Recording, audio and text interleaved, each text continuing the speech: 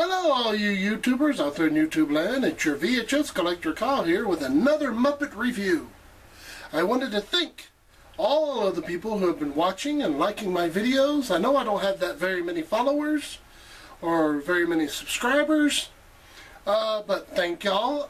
Waving to Hartley. And I want to give a thanks to all the people who have clicked on my videos, who have not liked them, who have not subscribed, but who have at least clicked on them, watched them for a little bit, and then clicked on something else. Waving to those who did not finish the video. Before I get started on this video and everything, I wanted to at least let everybody know that there will be spoilers, there will be pictures. So if you don't want to watch this first, then switch off of me and go watch the episode. What? Hey! Why did you throw a bleep in there? What? You thought I cursed? I said, stop that!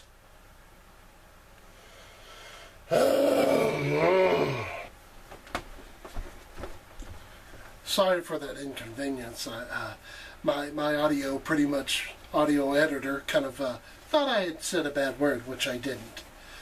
But hey, if you have missed the first 5 episodes, including this one, which would be episode 5, go on over to abc.com, and pretty much you should be able to watch all 5 of the episodes there. Okay, let's get on with this episode, which is called, by the way, Walk the Swine, which is a play on of the movie Walk the Line with Reese Witherspoon in it, which was the Johnny Cash documentary movie in a way. I did like this video, this video. I did like this episode, by the way. It didn't have a lot of stuff crammed in it in just about 25, 24 minutes of it. They didn't put as much plots as they have been in the last few. I mean, there have been less. There hadn't been really a lot. This one only has 3, which isn't too bad, and it's not all crammed together to me, you know. Plus, there's not a lot of celebrities that they've crammed into one. There's only one in this one, which is Reese Witherspoon, which I just mentioned. Pretty much the first plot of it is Miss Piggy is she wants to pretty much she not take revenge, but she wants to up one over Reese Witherspoon, knowing that Reese Witherspoon had gotten an Oscar, and Miss Piggy wanted to one-up her and everything. Well, when Miss Piggy finds out that Reese is going to be going to help build some houses and everything, Miss Piggy says, "Oh, I'm going to be there too." And Reese is like, "Oh, well, maybe we'll get to see each other." So pretty much Piggy, goes to the construction site where Reese is, and she tries to up her by calling in a camera crew to try to get her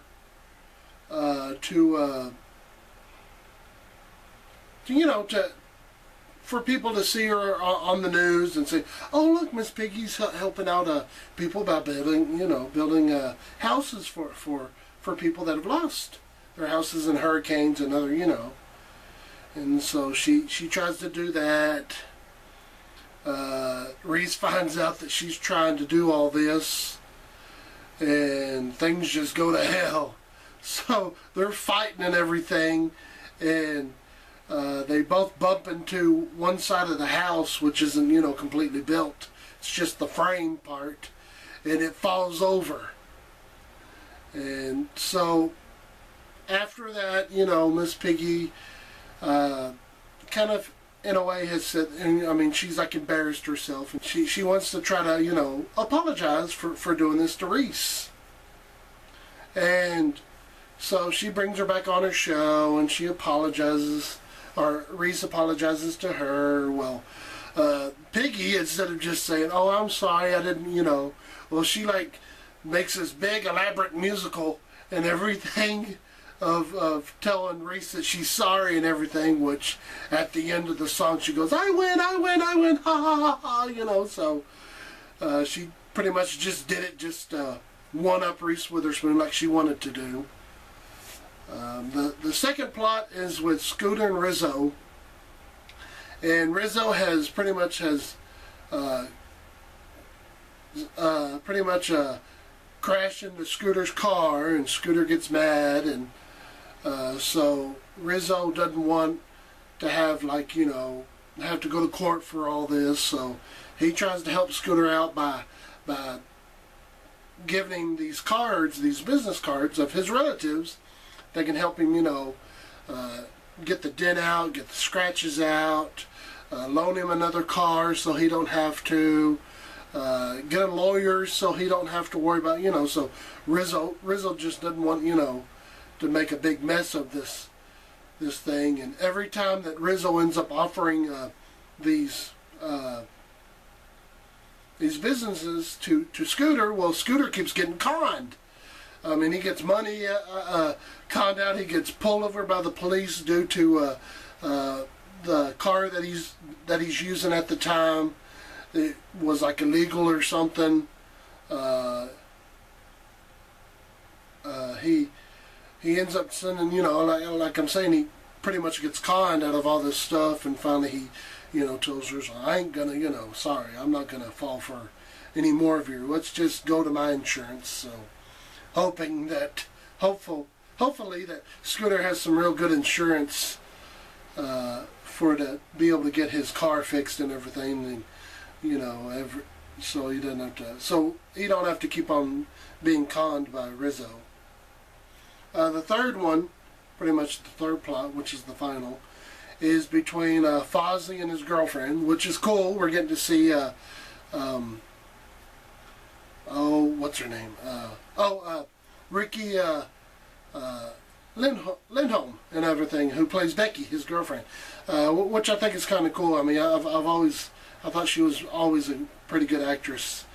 I've always liked her. She's funny and everything. So we get to see Fozzie doing his stand-up, and Pepe and Rizzo and Gonzo and Becky are all at the comedy club watching him, you know, and he's kind of bombing at first. Nobody's liking his, you know, and the guys are saying, oh, he's using his old material. Why can't, you know, he come up with new material? And well, then he starts talking about his girlfriend, which just kills the place, which pretty much everybody's just laughing and everything. They're liking it, except for Becky, who's kind of getting a little kind of, you know, PO that he's sharing all of her personal stuff. So later on in the episode, you see Becky, and she has come to work, and she's telling all the guys of all of Fozzie's personal things, like going outside after he's taken a bath and shaking, like what bears would do if they would have, you know, pretty much been in the lake or something. They go, you know, shake their fur out. So they come to an agreement that, you know, he's not gonna say nothing personal about her, and you know, she won't say nothing personal about him. Even though at the end, he's doing his material and everything, and he's bombing. Nobody likes him. They're booing him off the stage. And finally, his girlfriend realizes, hey, I could probably stand a couple of pokes at me. So he says, hey, Fozzie, tell something about your girlfriend, you know. And he's like, his eyes light up like, oh, really? Are you okay with it? You know, as in making it seem like... And she goes, yeah. So he starts talking about, you know, his girlfriend again. Everybody's died laughing. They think it's funny. And really, I thought it was a really good episode. I mean, all the plots are funny. I really did like getting to see Fozzie's girlfriend again. So, alright, now let's get to my top funniest lines or gestures in this episode. Number one, this takes place at the beginning of the show. Kermit's pulling up to work, notices that there's like a food truck where the guest spot, where pretty much the guest parking is, and he's wondering whatever's wrong. He talks to Bobo, and Bobo's saying that he told Miss Piggy everything that Kermit told him to tell her, and she didn't like it, and you know, about having to park so far away, Miss Witherspoon having to park so far away, and that she could walk, you know, that she has 2 legs, and so, you know, so Bobo, he says that one line, or one of the things he told Miss Piggy was that pretty much, yeah, I mean, pretty much that she could walk. She had 2 legs, and so, like, he's like, well, I don't think she should, and he said what she says is, la, la, la, I can't hear you. It's just how Bobo delivers the line. It's what makes it funny. It's so deadpan. It's not like, la, la, la, la, I can't hear you. You know, it's just straight. You know, there's no curves or waves or whatever you call it in the line of him delivering it, and that's what makes it funny. Number 2. This is pretty much Kermit is apologizing to Reese Witherspoon before she's about to go on the show about having to park so far away and all this, and Reese is like, oh, it's alright, it's okay. Miss Piggy sent me a basket of muffins and everything, and I thought it was all as well. And he goes, well, she's still, you know, mad about the Oscar, and she goes, oh, she's still mad about this and everything, and da-da-da, you know, and she goes, it's okay, I had a valet and da-da-da, you know, and he says, okay, well, you know, and so Miss Piggy introduces her, and Kermit goes to an assistant and tells, you know, tells him to go find Reese's car wherever it might be, and to go get the muffins out of Reese's dressing room, not to eat them because, I mean, she don't know whatever Piggy might have done with them.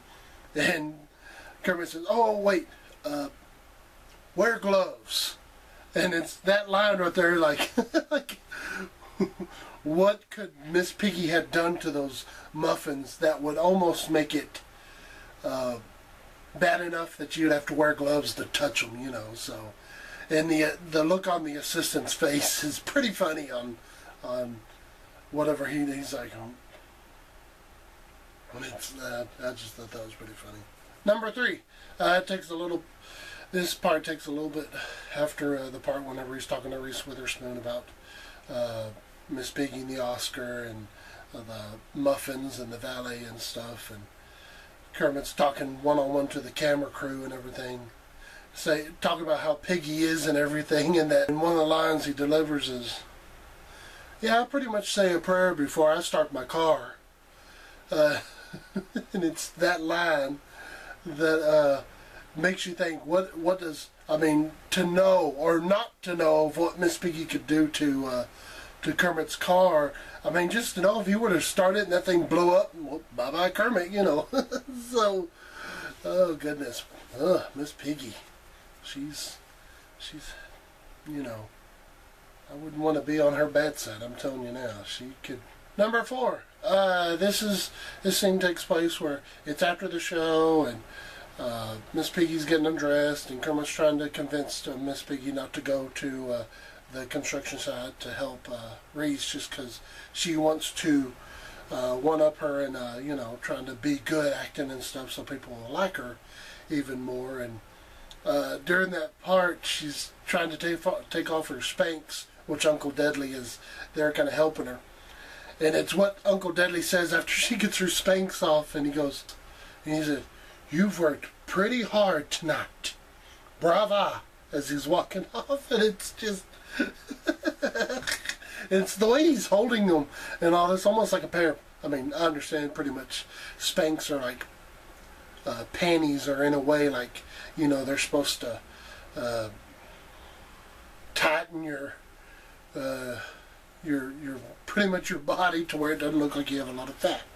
So, but I mean, just the way he's, you know, trailing, I mean, pretty much walking off the camera with these pairs of Spanx and everything. I thought it was funny. Number 5. This takes place pretty much, Miss Piggy's on the phone, and trying to disguise her voice and everything, trying to get a camera crew to come to the construction site to film her, to so that when people see her on the news, they'll say, "Oh, Miss Piggy's trying to help, the people who don't have houses, or who have lost their houses." And well, Reese finds out what she's doing and everything, and as Reese is walking over towards her, she's banging on this porta potty with a hammer, and Miss Piggy goes, "Oh, I'm trying to I'm just working a little bit on the pool house and everything." And Reese is like, "That's a porta potty." She goes, "No, it's a pool house." She goes, "You are banging on a porta potty with a pink bedazzled hammer and everything," and it's that line. You're banging on a porta potty with a pink bedazzled hammer and everything, and it's mostly what you're hearing after she says the line of the guy who's in the porta potty and everything, and what Reese and Piggy are saying. But that line just made me laugh. It was one of the lines I thought that was the funniest of the whole episode. Just knowing how Miss Piggy is and not knowing that she, was banging on a porta potty and everything. And so that's what made me laugh the most. I love that one. Number 6. This is pretty much is after Miss Piggy is thinking that she's won everything, and she goes to Reese and everything, and she goes, "Hey, I need you to speak into my phone and say, 'I win,' and everything, and I want that to be my new ringtone." And Reese says, "Well, my ringtone is people clapping because I got the Oscars." But Reese grabs the phone out of Piggy's hand, and Piggy's like, "That's my phone." They kind of fight over it and everything. Well, they hit the side of the house, the frame, one of the sides of the house that they're working on, the frame, and the whole thing just falls over onto the ground. And the look on Reese's face in disgust and like surprise, because they end up seeing like a camera crew and everything. And Miss Piggy, her line is, "Oh, I'm gonna have to take back the other one about the pink bedazzled hammer," but this one really made me laugh the most. "Am I the only one who felt that earthquake? Oh my gosh, it knocked down a house. Whoops, aftershock." And it's she pretty much knocks Reese down and everything. She falls down and she goes, "Whoops, aftershock," and it's just, she walks away. And it's the whole line that Piggy, how she delivers it, just like delivering any type of funny line, is just what she, is like, "Oh my gosh, it knocked down a house," and it's just that. Oh gosh, I'm gonna have to take back the other one and say this was my favorite line of the whole episode. So pretty funny. All right, there was pretty much all my the top funniest lines and gestures of this episode. Now it's time for the full body shot. I know that I've always said that a full body shot would be from head to toe, or paw, or flipper, or whatever. But here's how I kind of see it. I see it that is, if you can see at least their head, their body, their arms, their legs, and their feet, I call that pretty much a full body shot.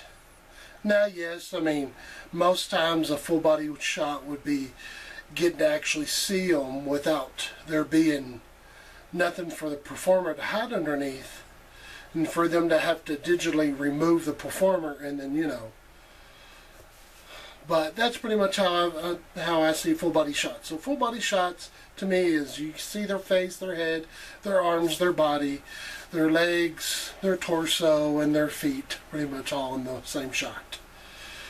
Even if the performer is covered up by a couch or a brick wall, or whatever it is, or a desk, or so that's pretty much how I see it. I just wanted to get that straightened out so that at least we know whatever how I see a full body shot as. Also, I should mention that really this segment shouldn't be just called Full Body Shot. It should be called The Fantastic Miss Piggy Full Body Shot segment. And why I say that is because pretty much throughout the whole episode, that's all you're pretty much seeing is mostly Miss Piggy and her pretty much full body. So, I mean, you're hardly ever seeing any of the other characters like that. So, that's whatever this segment will be called. The Fantastic Miss Piggy Full Body Shot segment. The first one is Miss Piggy sitting in a limo as she's being drove to the construction site where Reese Witherspoon is. Pretty much you can see pretty much her full body. You see she has like little boots and stuff and all. It's kind of cute and everything. She has like on a little construction belt with her tools, or a tool belt pretty much. I thought that was kind of cute. The second one is really more of a clip, or instead of it being a picture like I'm going to be showing, like I normally show them, it'll be a clip of her. It's more of a quick shot of you seeing pretty much her full body with the camera, but I'm going to slow it down for y'all so y'all can be able to see it. But you get to see pretty much her full body in the shot. The third one is of her lying on the couch, feeling sorry for herself or embarrassed, you know. And like I'm saying, that's not really except for knowing that Eric Jacobson, the one that performs Miss Piggy, he's probably having to be cramped up underneath that couch just to be able to perform her in that little scene, you know. So I mean, he's having to stick his hand all the way, you know, through a hole in the couch and up through there just to be able to perform her. So I mean, it's a tricky shot, but I mean, it's not as tricky as other shots are. The fourth one is pretty much you get to pretty much, she's standing up on her desk, she's being carried around by the dancers and everything on stage, and so you know that Eric Jacobson is trying to, he's having to keep up with the dancing performers as he's manipulating or performing Miss Piggy throughout those scenes. So I mean, it's hard. I mean, you're having to, you know, you're having to do, you know, multitask pretty much of those scenes. But I mean, I really did like that scene with her doing the big musical number and everything, and you get to see her full body and stuff like that. And that's pretty much all of the full body shots of this segment, or like I like to call it, the Fantastic Miss Piggy Full Body Shot segment. My final thoughts of the episode: I really did enjoy it. They didn't cram as much stuff as they did. They didn't put too many celebrities. They only used one, Reese Witherspoon. The writers, the set builders, the props, the performers, they all did great in this episode, I thought. Really did a great job. I really did love Reese Witherspoon. I've always had a crush on her ever since the movie The Man in the Moon, which is a really good movie, and if you ever get a chance, you need to watch it. It's a really good movie. That's where I first fell in love with her, and this is back whenever I was like 13 or 14, so that'll pretty much tell you the reason why in the movie, why I kind of had I had a crush on her. I did notice in the background I got to see Beauregard. I'm hoping that in later episodes that Dave Goles will maybe perform him to where we'll actually get to see Beauregard more, you know, like actually get to see him have some lines and stuff in the show. I thought for a good part in one of the episodes that they should do with Beauregard is that he's using his taxi and he's having to go pick up a celebrity like at the airport or something. Like the assistant wasn't able to, her assistant wasn't there, he was sick or something, so they had to get Beauregard to go pick up the celebrity for, you know, to be on the talk show with Miss Piggy, and so they get stuck in traffic. So I mean, I think that'd be a pretty funny episode.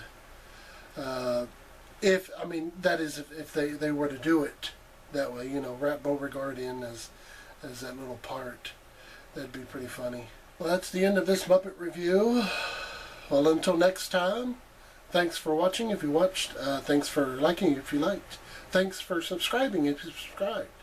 If you have clicked on that like button, or if you have clicked on that subscribe button, thank you. If you haven't clicked on the like or the subscribe button, do it. Come on, please.